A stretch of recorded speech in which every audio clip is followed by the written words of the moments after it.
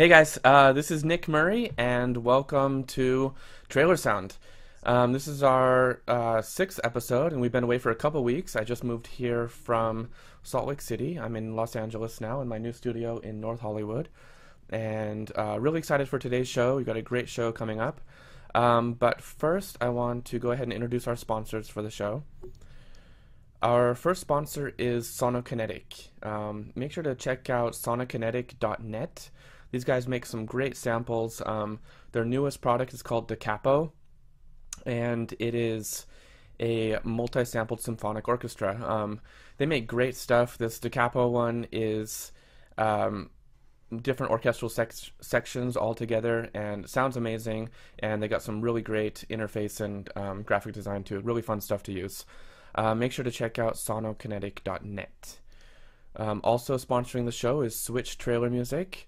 The new album's trailer, Dark Matter, drops tomorrow, so make sure to check out facebook.com/Switch Trailer Music tomorrow to see the Dark Matter trailer. So our guest today is Agus Gonzalez-Lancharro, and that is probably the worst butchering of his name ever. However, he's an excellent composer, and his company, Really Slow Motion Music and Sound Design, is quickly rising to be one of the top trailer music companies in just a matter of months. They've recently had placements in spots for Star Trek Into Darkness, World War Z, Oblivion, and After Earth. So I would like to introduce Agus. Agus, how's it going? Hello. Hi, Nick. How are you? I'm doing great. Thank you so much for joining us on Trailers. My pleasure. Just thanks for inviting me. So tell us where you are and where you're chatting with us from, and a little bit about you. Right now, I'm in Barcelona, in Spain, in my childhood home, in my place where everything started, actually, with me, music and stuff. I'm living in London. I've been living there for 8 years, but now it's just having some break, a couple of weeks break, and then get back home and do some work for the summer and next releases and so on. Excellent. And so you grew up in Barcelona, and yep. How did you decide to go out to London? Was that a decision for music, for work, or were you out there and then got down this path? No, it was purely for music. I was 21. And I was doing engineering in telecommunications in Barcelona, as well as music in some, like, one of the greatest music schools in Spain, which happens to be in Barcelona. And it reached a date where I had to decide what I was going to do with my life for the rest of, like, next 70 years of my life, and then just music won. So yeah, in Spain there were great music schools, but it wasn't quite there for the level of teaching, and then for the industry standard that I was looking for. So that actually just left it on the US, whether moving to US or the UK. Mm-hmm. And just for personal reasons, I decided to go to the UK. It's closest and stuff. Right. But Okay, sorry about that. Internet connection's a little bit different here than my old studio. Anyway, pick up where you were. You decided to go to the UK, and then what? yep. And then just started, because I didn't mention, but I am guitarist. My first instrument is guitar. I've been doing guitar work professionally for 10 years now. And I went to London, which is is the capital of music in Europe. And it used to be, maybe it still is, the biggest city, as well as LA and New York, maybe, and Nashville, of music in the world. So I thought that's a good place to be. So I went there with nothing. I quit my studies in Barcelona. I went there with my suitcase and my guitar, and that's it. And then I just joined university and just playing guitar, music, everything. It's funny thing that I'm not playing guitar anymore. I just quit since my last tour last year, and I'm doing now something completely different. But guitar was just, for me, it was an instrument, because it is an instrument. A guitar is an instrument, but it was purely an instrument for me. I was going to be happy in any music related work, job, or whatever you call it. So I just did some guitar for 10 years almost, and then I finished the degree of guitar. I took a year with one of my teachers, which was pretty inspiring. He's now one of the top composers for BBC in the UK. He's doing great shows in there, and he took under his wing. He took me under his wing to do some orchestration and counterpoint and orchestral stuff. And slowly, I just was putting aside my guitar and moving to the orchestral lands with him. I took weekly lessons with him at his place, which was like really a luxury. He has no time, and he just took me there and, Wow. and taught me. And I was too brave back then, because I had just guitar and contemporary music, popular music, rock, jazz, blues background. So I told him, what if, I know you're gonna call me crazy or anything even worse, but I said, look, in the Royal College of Music in London, there is this masters in composing for film and TV, and it was going to happen. The deadline for entries was going to happen in like 3 or 4 months time from that date.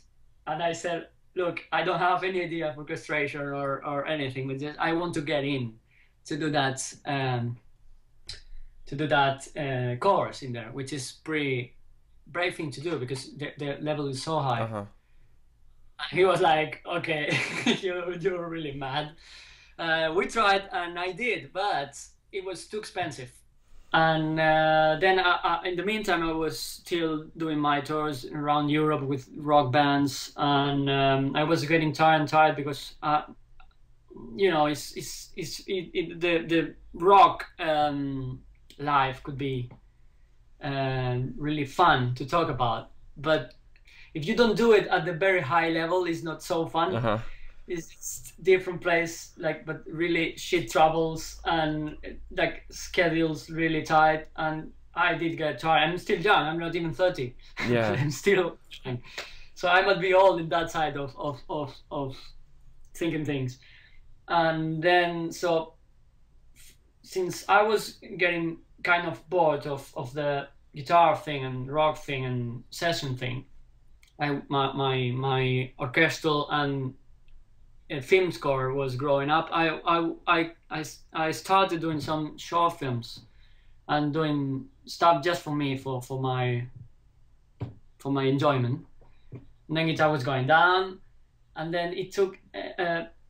I started to work for one trailer music house based in LA as a composer. Okay. I just don't know how I did it, but I actually did some pitch for big movies. I didn't win anything. Okay. But I started to think, okay, maybe I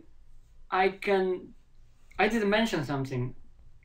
For 5 years, I've been editor-in-chief for a publishing company that deals with magazines. It's based in Spain, but I do it from London.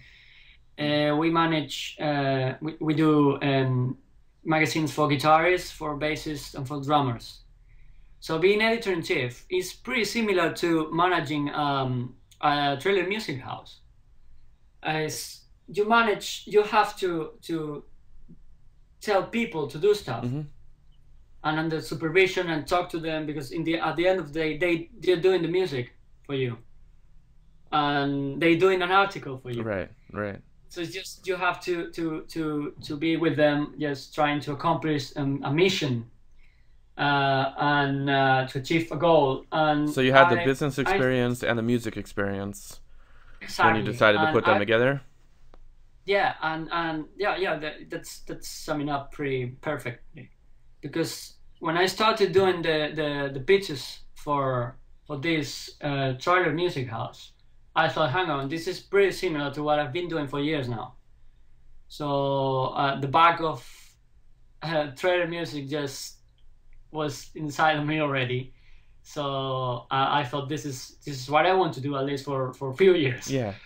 So I started to think, I don't want to do it like dodgy or midway, or I just want to do it big and good and properly and start from top. I know you can be crazy. You know, you have your stuff going on. You've been in trailer industry for years, and you know it's really tough to get there. Yeah. But I thought, why? If you know what doors you're going to knock and what to do, and you gather nice people, talented people to do music with you, not for you. I said music with you because we have like really friendly relationship. We're actually friends, and I thought this can be done. Like going there, just be on top, relatively, if that's even a word in English. Sorry, quick. Yeah. So yeah, I started to they started this thing in October, to think about this thing last October, which is pretty close in time. Right. So for the next 3-4 months, we started with Ivan Torren, with Vivian Chavat, with Attila Hats, some other people. That we're up to 12, I think now, and we started to do things, to put things. It was pretty slowly because I couldn't pay in advance anything. Right. And if you go with proper and talented composers, and if they're so busy, and if you don't offer advance, what else you can offer? Just goodwill. Yeah. Good words, and hope it pays off. Trying to not convince them to build a bond, a trustful of relationship. So you started. So you decided to start Really Slow Motion. I do want to go ahead and play your first album promo video in a second. But before we show that, can you just explain what does Really Slow Motion mean, and how did that come to be the brand of your company? Do you mean the name? Yes. As a name, is just I like paradox in names and stuff, and it was for me since I've been interested in film scores and films since I was little.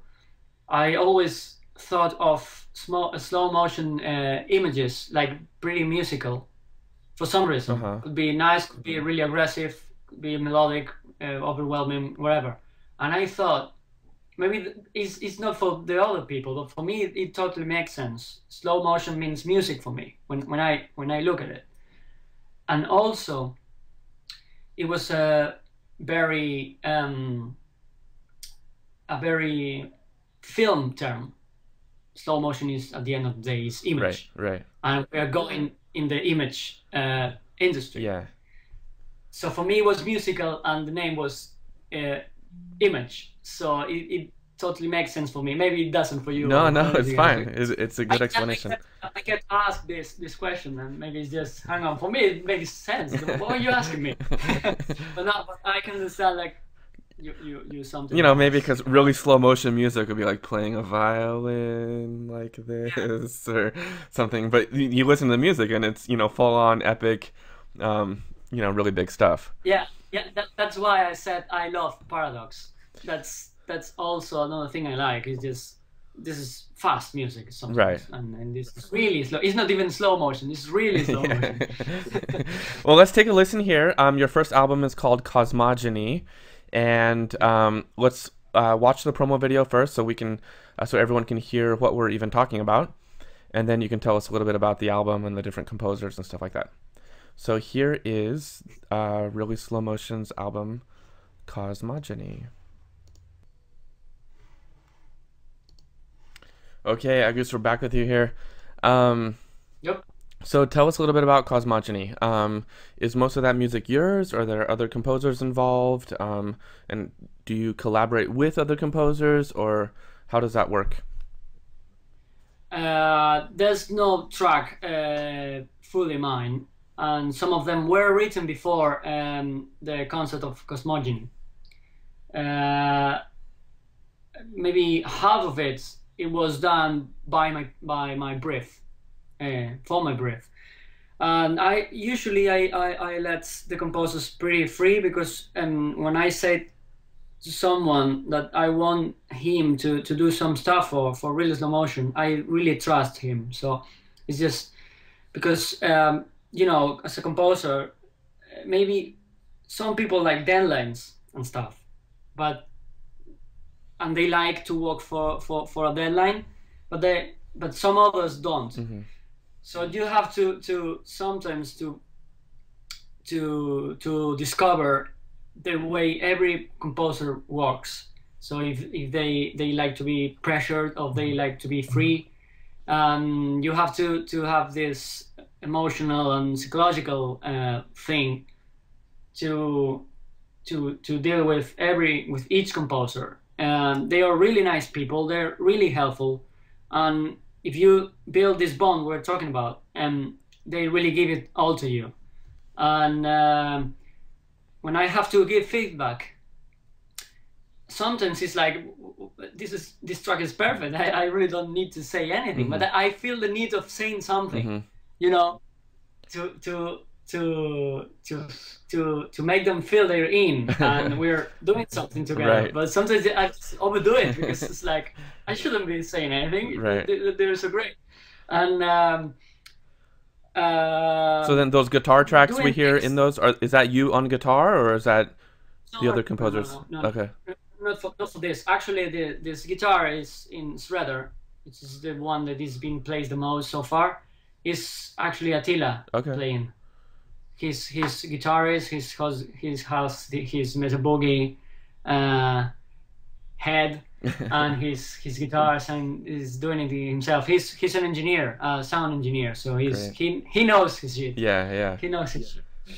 And and actually, because at the same time I started to try to build a marketing and networking thing for the industry we were aiming for, and that took a lot of hours in research. And the rest of hours that were not research was talking to the composers. So at the end of the day, I tried to do 3 tracks as a composer, and I didn't finish anything. I just couldn't.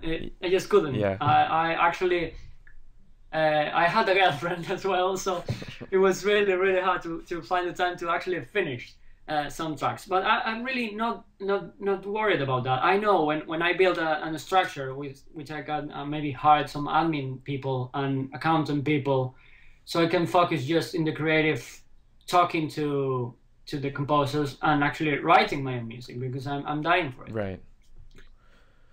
And so the different composers that write for you, I know some of the people who watch our show are composers themselves and trying to get into the trailer music world.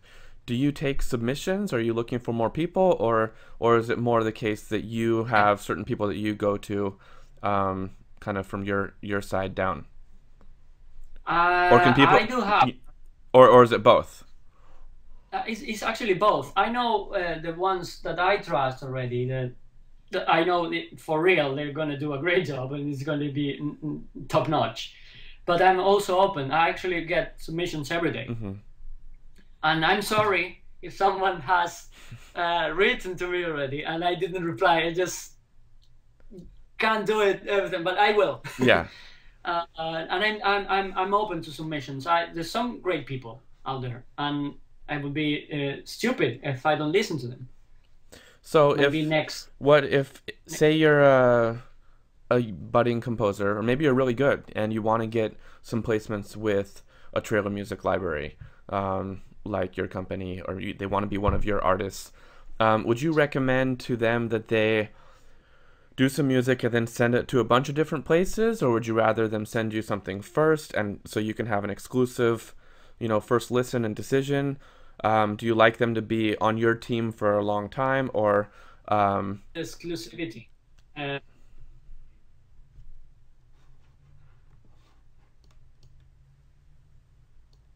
you there? Actually, I don't mind if some of them have worked and still work for other houses based in LA. Okay. And I don't mind that. It's just sometimes if you want to succeed, I think I'm just new in this. Yeah. I'm really, I don't have so much experience, but I feel like if you work with everything else, like with the composers that are writing for any other library, just you're not standing out for anything. It's like you're not different. Right. So how does in a genre that's can be so formulaic? I mean, trailer music builds and builds and builds and builds and bam, you're out. How does someone who's starting out or who is trying to get these, contacts within the industry, how do they find their voice and find their own unique sound so that they can write something that's big and epic, but not sound like everybody else, that they can, approach you and you could be like, oh my gosh, that's amazing because of what is that? That's a tough question. It has to be a balance of great production, which is I think is even more important than musical talent, because at the end of the day we're not doing a film score. Mm-hmm. We're doing music, but trailer houses, when they cut, even if we're going to play the trailers we've done, they usually take the most sound designy part of it, and the track has some melody and some structure and stuff, but they just get the hit and the chunk with just balls and sound design. Right. They want that sonic candy that's going to stand out. Yeah. Maybe you have a nice melody going and you love that part, but then it's like some weird thing that someone hasn't heard. They're going to license that little snippet. Yeah. Exactly. That's the thing. Even for the stems I've been required, is just they're interested in the most rhythmic and really not melodic side of it. Interesting. Of course, if you are, it's just depending on the movie you are writing for. Well, you're not actually writing for a movie, but it's going to end up used in a movie, in a particular movie. Right. So maybe I'm finding that for my stuff, they have required stems for some melodic stuff, but at the end of the day, they just placing, actually the placements that are happening is just about sound design, aggression, guitars, and very, very rhythmic and rocky. Mm-hmm. I don't know if that's a trend for 2013, and I don't know how it's going to be next year, but it's just trends and stuff. Right. Well, let's go ahead and take a listen to and watch a couple of these trailers here. So the track used in these ones, we're going to watch a couple of trailers, is called Shredder, and we heard a little bit of it in the promo video. And the composer is Attila? Yep, Attila Atz. Okay. So let's go ahead and watch the Star Trek Into Darkness TV spot, and we'll hear this in action here.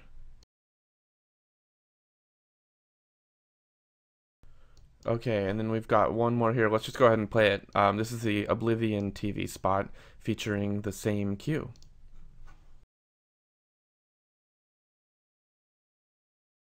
Okay, so excellent. That's one cue will get placed, one time, and then maybe 6 months down the road or a year later it'll show up again. But to have it all on all these summer blockbusters, that's pretty amazing. Nice work. Thank you. So what's coming up next for Really Slow Motion? I'm assuming you guys are getting ready for a next album or something like that. Is it more of the same, or what kind of genre can we expect to hear from you next? At the moment, we have in production 4 more albums. one of them is just sonic tools, sound design tools. And then 3 solo albums, which the composer are going to be Attila, doing his crazy sound design guitar stuff. Then Thomas Bo, who is going to be doing his thing, but probably some hybrid epic stuff.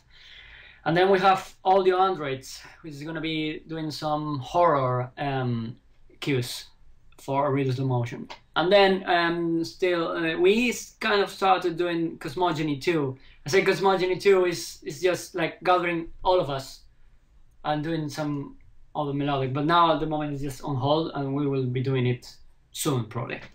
And then some other stuff we're doing just for TV use as a library, not really trailer stuff. Okay. But these three albums by Thomas, Attila, and Audio Android are purely trailer flesh. Okay. Hopefully, fingers crossed. Yeah, and then we're gonna get to hear some Agus tunes soon, or yeah. Hopefully. Okay. Maybe I'm trying to, because they're easier. In fact, in a matter of just taking the time of doing it as sound design. In the sound design release, I hopefully will be throwing in some noise. Yeah. Great.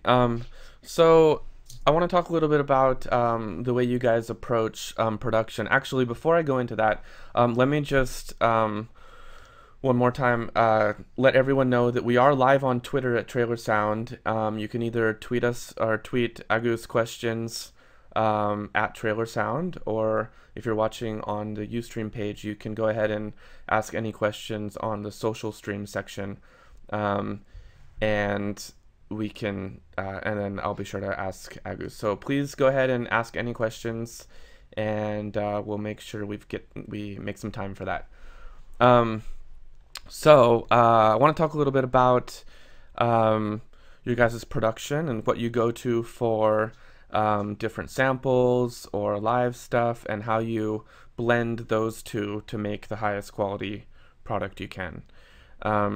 So the age-old question that composers ask all the time, especially younger ones, is there's all these great sample libraries out. Can I use those all the way to the final product, or do I really need to go get an orchestra, or can I add some live instruments to it to make it more realistic? Or what's your guys' philosophy on that, and how do you approach that for your music?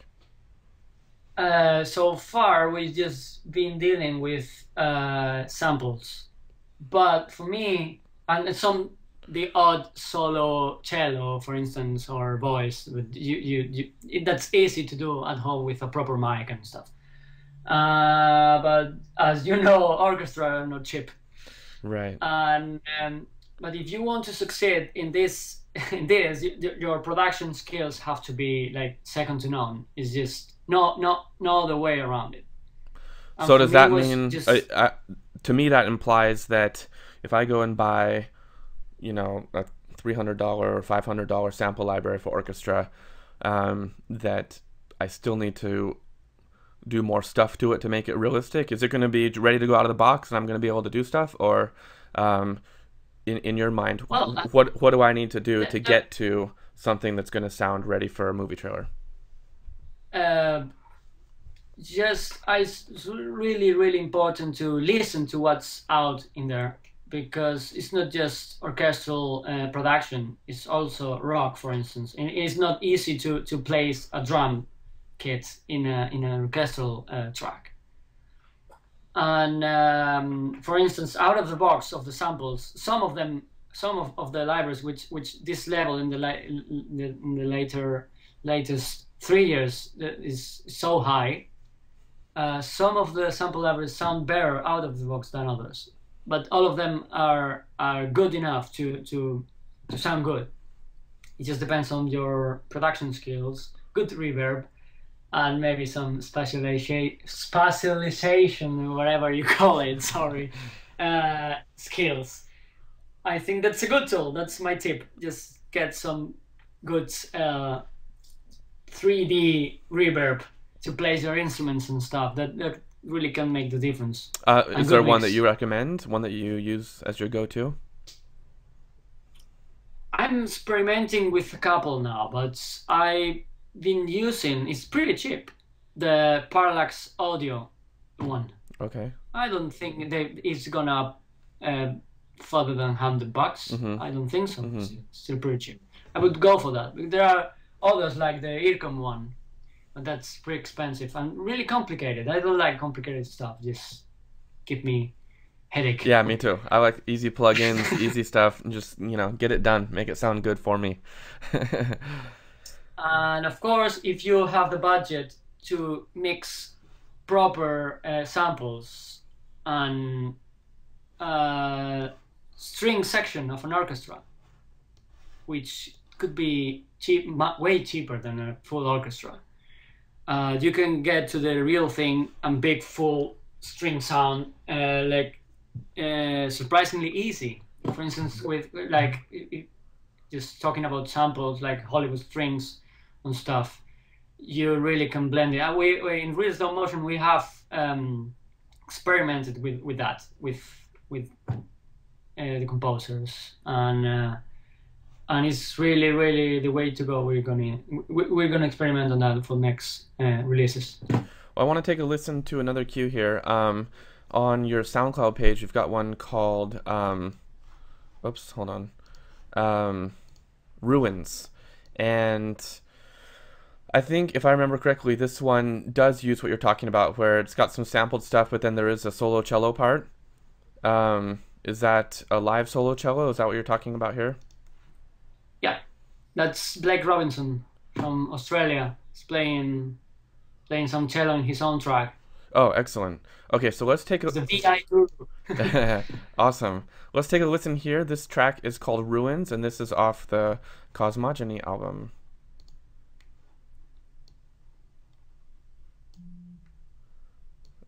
Come on. Hold on one sec here. Let me refresh this page. Here we go.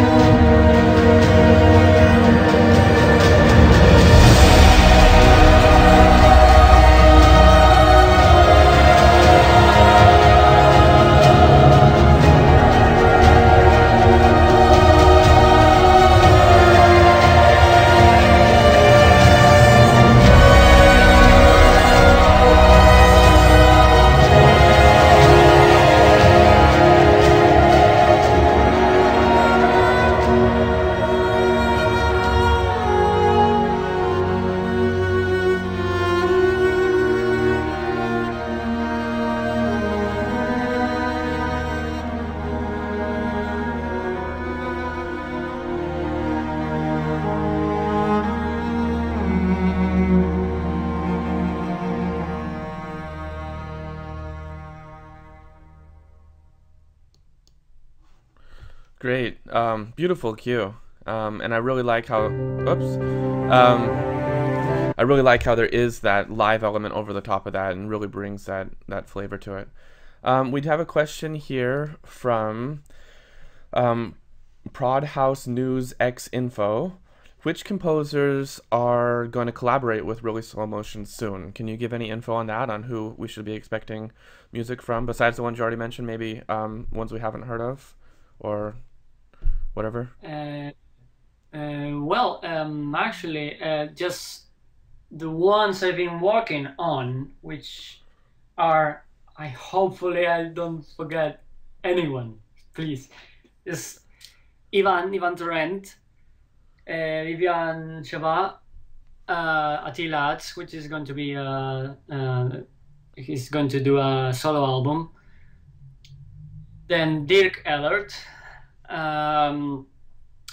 Thomas Vo, he's going to do a new solo album. Audio Android, solo album as well.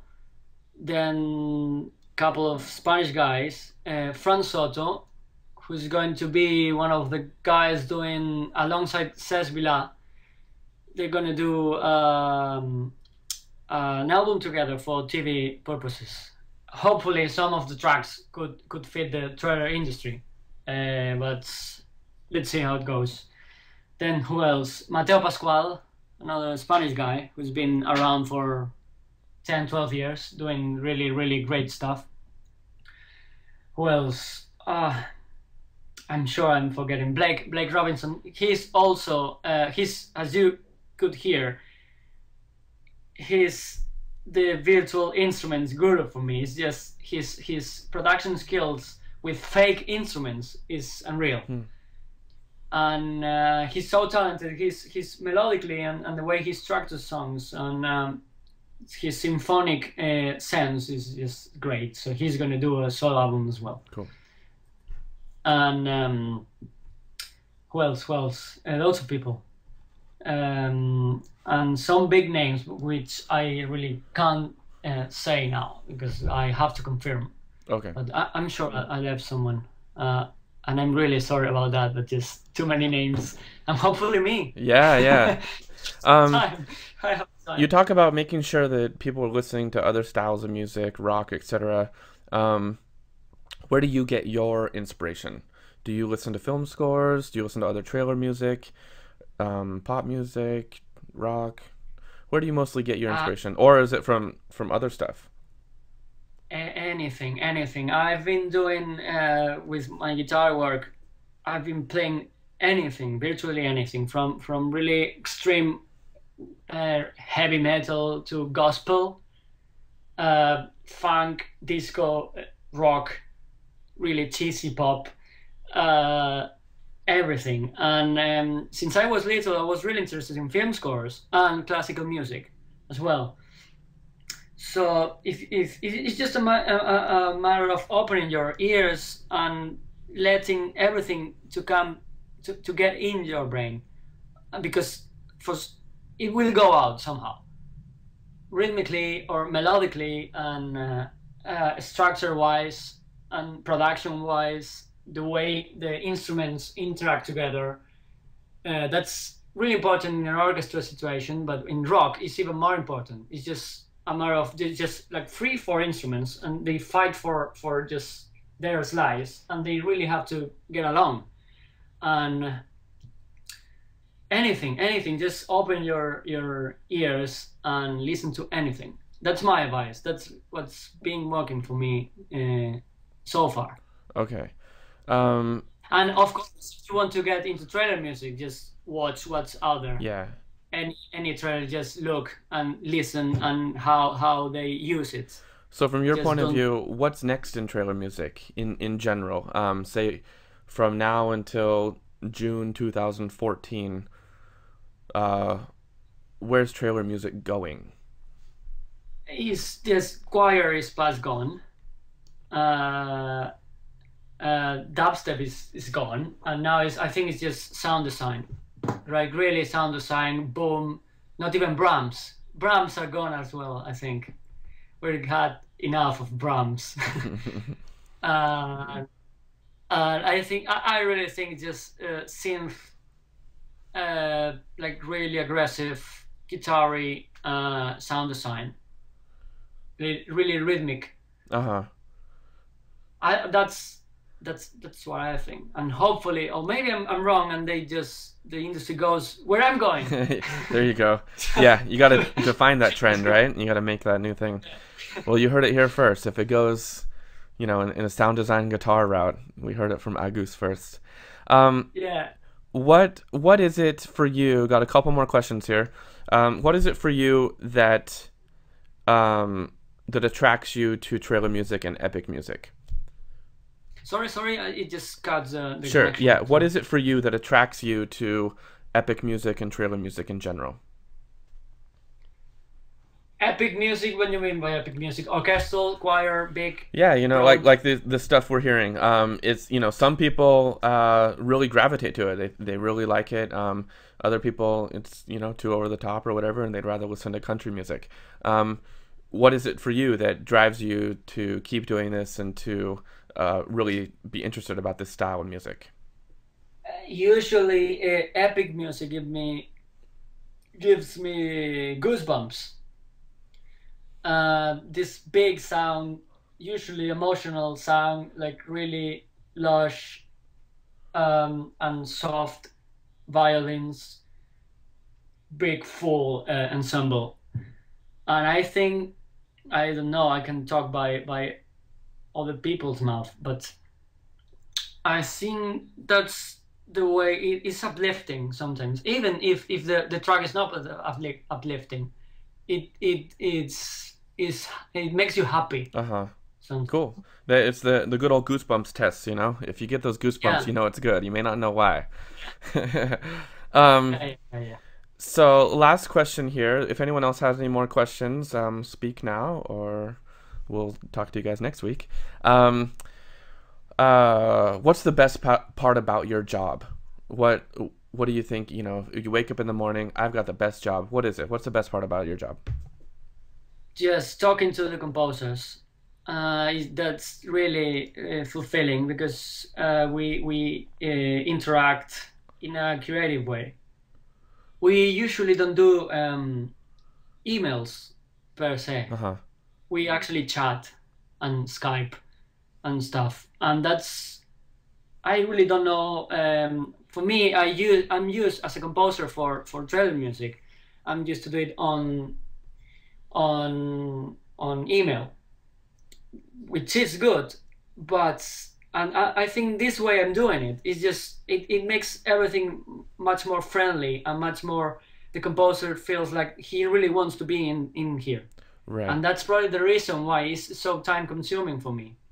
Because you put in that personal relationship. Because I really spend hours to talk about just 10 seconds of a track with someone, right? And then we talk about life. Yeah. And then it's 12 a.m. and I haven't done anything. Yeah.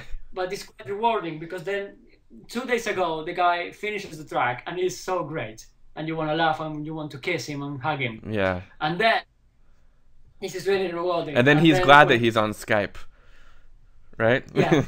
Yeah. And then the business side is so great when you open your email and you have this quote request by a big studio, and it's like, yeah. Awesome. Well, keeps you going. Yeah, I mean, you guys have been, really successful really fast, and I hope, that it keeps going like that at that rate. That's amazing. We've got one more question here from Carl Mathis. He's asking, we kind of talked about this a little bit already, but maybe if you can answer this briefly. What could be the best way to make the first contact with a company, a trailer music company? A couple tracks or a whole reel? Couple of really good tracks, even if it's one, but it's great. Someone at the other end will reply you. That's what I would do. I don't mind if he sends 17 tracks. It could be just one, because if there is one, even just 30 seconds, if you laugh after 8 seconds, yeah, you got it. If you get those goosebumps, you're good to go.